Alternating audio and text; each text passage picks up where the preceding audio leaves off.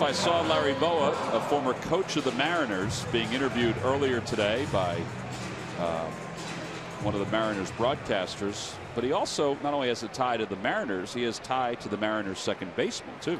He does with Robinson Cano. You'll remember back in 2006 and 2007, Larry Bowa was on the Yankee staff, their third base coach, and that was a young Robinson Cano at that time, was kind of working his way through. He certainly had the offensive game back then, but he was trying to work his way through the defensive side of it. And Larry Bowa kind of took him under his wing and made him go out at spring training in Tampa and work on his defensive game. And Larry would go out there every day early in the morning and help Robinson with his game. Well, we know where Robinson Cano is today, and he hasn't forgotten what Larry Bowa has done for him. When Larry got to the game yesterday and the Mariners first arrived here, he got to his locker, and sitting in front of his locker was a gift from Robinson Cano, a Rolex watch, and a little note that said, "Thanks for all you did to help me make the player that he is today." And you know, Larry told us that story yesterday. He wanted to make sure that we kind of told that story on there to show folks what kind of guy Robinson Cano is. He said in 45 years of baseball, no one's ever done anything like that for him before, and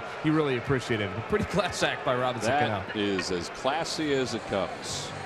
Larry Bowa is an excellent infield coach. Always has been, and for as long as he's around this game, he always will be.